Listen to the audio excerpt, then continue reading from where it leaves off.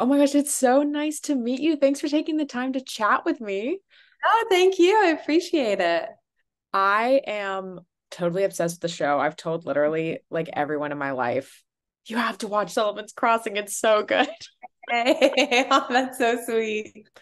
To kind of start off, I'd love to talk about just the fact that it has so many elements that are really appealing right now, and that so many things that feel like that old school goodness that we've been missing from television. Specifically, I have not seen a full theme song in a really long time, which is something I talk about a lot. So I'd love to hear what you think is like the show's strengths, kind of just about that aspect of it. Yeah, no, I love that. I haven't thought about that of like a full theme song. That's so fair. Because now every time when I read the script and it's like the first bit and then it says like opening credits, the song starts playing in my head.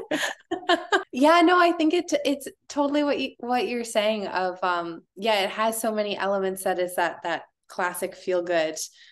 I don't know, you put on to in like have a lovely evening kind of thing and feel cozy at home, like thinking of those old 90s like romantic movies and stuff, or like even Aaron Brockovich or like Notting Hill or something like that. Like there is just such you love to watch people fall in love, but also I think one of the strengths of the show too is the community aspect of it and how there's so many people coming together. Um, and I think that that's what the world is so big and scary right now too. And you kind of just want to find your people and feel supported and held. So it's nice to see Mhm. that on TV. The relationships in the show are absolutely its beating heart, and I am just so obsessed with like all the different pairings and the friend groups. And I'd love to hear kind of specifically with Cal and Sully kind of cultivating those relationships, because I think it's really a testament to y'all that the fact that you're getting closer to Cal, but then also you're not quite getting closer to Sully, have like equal impact. And I would love to hear about that from your perspective, kind of internally.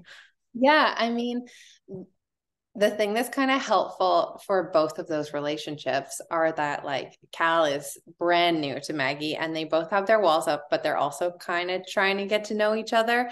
So because Chad and I are meeting for the first time when we filmed this, it's like as we're getting to know each other and as we're getting more comfortable with each other, it's like also it's the same thing that's happening with our characters, Mm-hmm. like on a different plane. But um I think that brings like an authenticity to it because it's just what's really happening. And then I think kind of same thing with Sully and Maggie. I mean, they have ideas of who they were and how they and like what their relationship was and maybe could Mm-hmm. have been, but there's so much time in between there. So it really is relearning a person and like Mm-hmm. trying to figure out if this version in your head is the same one that matches up in real life kind of thing. I think both relationships have such an impact because well they're so different, but they can be so huge. They're both huge really. I mean, maybe not Callie yet, but like, you know, equal impact on screen kind of thing.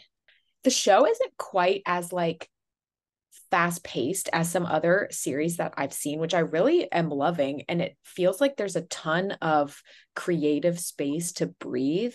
Do you guys kind of, how do you approach like improv or keeping directly to the script? Do things change as you get to like a particular scene?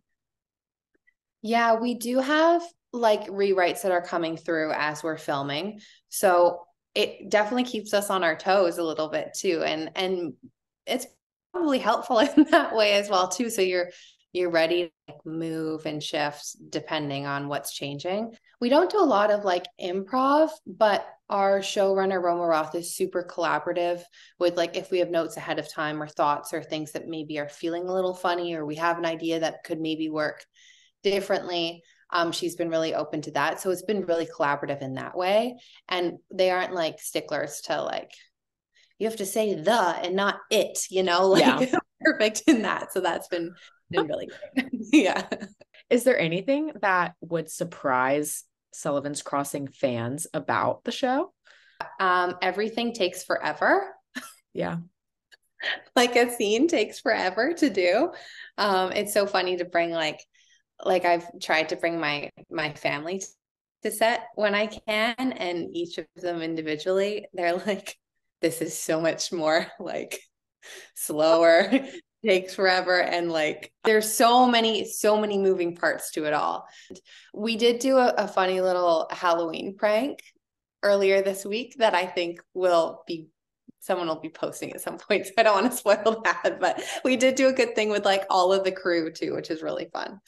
Oh my gosh, I can imagine if you're just kind of, if you have the time to sit around, you're like, what should we do? Let's figure out what kind of prank to do. That sounds so fun.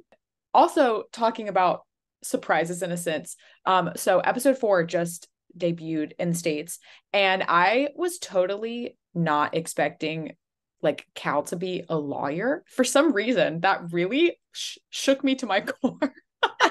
Do you kind of hold off on some of the more plot twists to kind of have like a closer reaction, or do you kind of approach just reading the scripts as they come? Because we don't shoot them in order also, like when Oh we're filming yeah. an episode, we'll generally, for this show anyways, we film 2 episodes at the same time. So we'll be filming a scene from episode 3, and then the next scene of that day will be an episode from like the end of episode 4. So you kind of have to know everything that's going Valid. Yeah. Otherwise, that would be, an interesting way to go about it for sure, to keep that super fresh. Yeah. Wait, is that hard to like keep track? Do you like, how do you kind of keep track of like what is happening and everything?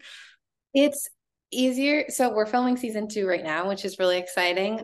So it's this year it's been more linear, but our first Mhm. year we filmed episode 1 and 6 at the same time, and then we did 2 Okay. and 5, and then 3 and 4, and that was tricky because there's so much to keep in Yeah. mind when you're going back and forth. So it's just about like I do like a million notes and like everything that's going on. So I can like quickly track back on like, okay, what's happened right before this? Where am I coming from? Do I know that bit yet? Or is that new information to me kind of thing? So you definitely have to Yeah. have kind of like a bit of a system of um, where you're at. Yeah. Do you also keep like character journal or a character playlist or anything to kind of help with your preparation in that way? Yeah, first season I did have a Maggie playlist. I haven't done it so much for this season, but I've definitely been thinking about it and wanting to like keep more of an ear out for that. So I did that. And then I also do have a little journal that I go through for like every scene. I'll do the what else could be going on in her mind or thinking about or wanting to say. That's not necessarily the lines that I have to say kind of thing. Mm, I find that yeah. that helps a lot. I also would love to talk about kind of Nova Scotia in general Mhm. because I have never been to Canada. I've always wanted to go. So if someone had never been to Nova Scotia before, do you have any recommendations? Oh my God, I love this city. Take a walk along the waterfront. It's so beautiful on a perfect day. There's a cute little bar right at the end of a couple of the piers. Sit out, watch the sun go down. There's lovely little cruises where they take you all around, see all the beautiful homes on the water. There's so many hikes around here. Good chunk of bars. I mean, it's like such a lovely city. And the nice thing about it too is like it's a city. And then Mhm. like a little bit of time out, you can be out on a trail somewhere in a small community. Like there's just like so many different bits and pieces you can pick from. So going kind of back to earlier, we were talking about how the show has all of those good comfort show feelings. It also balances kind of the more intense scenes really well. What is it like working on both of those things, the cozy scenes, and then all of a sudden shifting to like you're trying to find this girl who's been kidnapped and there's like blood and like all this stuff that has to be really exciting to film. Yeah. Oh my God, Jess, you wait as the season goes too. It gets I'm good. so excited. Yeah, it's good. It's really fun because it keeps it really interesting and Mm. exciting for us too. Like getting to work with those different elements. It's like, ooh, today's kidnapping day. Like, Ooh. we do fun things. So that's been really fun. And then it does always feel like the scenes where it's more of just I feel like the heart of the show is just those relationships between characters where they're just getting to talk and communicate and just like Yeah. have those real like open heart moments. I feel like that is the center of the show. So every time we get to come back to that, it kind of feels like a coming home. And then we get to explore and then we get to come home kind of thing. Yeah. No, that totally makes sense. You also do so many fun, like activities in the show, like kayaking and karaoke? Did you have any skills that you had to learn or brush up on before either season 1 or season 2? Season 2, I did have to watch some videos of some medical things that were fun. Mm. For Interesting. yeah, it was great. I was like, wow, wasn't sure Wow. that on a Sunday night, but great. I mean, not so far where I've had to like go take lessons and that. Oh, you know what? I had to play chess. I have to play chess in season 2, and I've never really.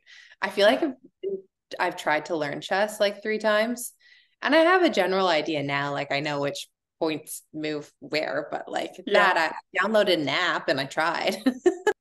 Wait, do you have any favorite games besides chess? I really like crib. I don't even know what that is. Oh, it's just like a board with pegs, and it's like a card game. Yeah, it's great. It's like a good like cozy cabin game. I don't know. It's super chill. Excellent. I love that. Going into season 2, obviously not spoiling anything, but has anything surprised you about Maggie, or like did you learn any new information or anything like that as you went into season 2? And will we get to see Fred make an appearance in the Oh show? my God. He's also, I don't think you can see him, that black blob right there. It's just I hope he's not in there yet, but we're working. We're working at it. I was like, Phoebe could have a dog. She'd absolutely have a lovely little purse dog. I don't know that he's kind of a purse dog. He could be. Yeah. He could be a purse dog. Yeah, he's not yet made an appearance, but working on it. And anything surprising about Maggie? Yeah, I mean, we get to learn a bit more about her and Phoebe leaving the crossing, and kind of more of why and how that happened, and digging into that a little bit. So that was good to find out. Okay, so some kind of rapid fire-esque questions you can answer as short or as long as you like. Okay. What are you reading right now? Oh, Rouge. Mona. I might be in it. Awad? That might be wrong. I got it from Amalia, who plays Lola. She read it, so we're like switching out. Oh my gosh, it's like a book club. I have it right here. This one. Oh, love. I'll add it to my list. Great. What song do you have on repeat right now? Oh, the whole Olivia Dean Messy album. I am absolutely obsessed. Excellent. And what is your go-to coffee or tea order? An oat milk misto with Excellent. probably too much sugar. I know sometimes I drink my favorite drink and I'm like, this cannot be this has too much sugar. Yeah, if I'm ever with anybody while I'm getting my coffee ready, I'm like, turn around. Don't look at me as I like pour my sugar. What is your mantra or a piece of advice that has impacted the way you live? I do not chase, I attract. What's meant for me will find me, something along those lines. Oh, And it's I that love kind that. of, yeah, if not like being too desperate or pushing too hard, whatever's meant to be will come for you kind of thing. And what is your go-to dish to make when hosting? Either I did a little barbecue before I left to come out here. And we did grilled peaches on the barbecue with a little brown sugar and butter. Very good. Or just like classic easy would just be those little like caprese skewers with like bocconcini and tomato and basil and balsamic drizzle. That sounds so good. I love that. Actually, kind of wrapping up, I would love to hear like why you love Maggie and kind of just getting to know her on a more intimate level the longer you go. Yeah, I would just love to hear about that from your perspective of being so close to her. I love how big her heart is, no matter how guarded she is, and like how much she wants to be loved and wants to love, and she just has a hard time of letting that happen.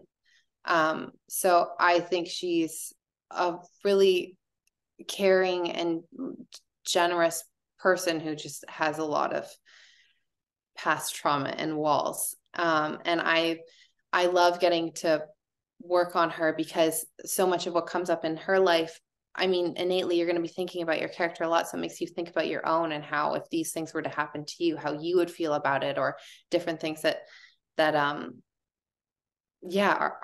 happening. It's like, how would I feel? How do I feel about that in my own life, kind of thing. So in learning about her, I've been learning about myself a lot too, which has been really, Yeah. really. Yeah. Thank you so much. Congratulations for real on this show. Thank you. It's like a hug. It really is. Aw. Thank you so much. This has been really lovely chatting with you. Yes, I hope we get to chat again. Yeah, me too. Have a good weekend. Thank you. You as well. Bye. Okay, bye.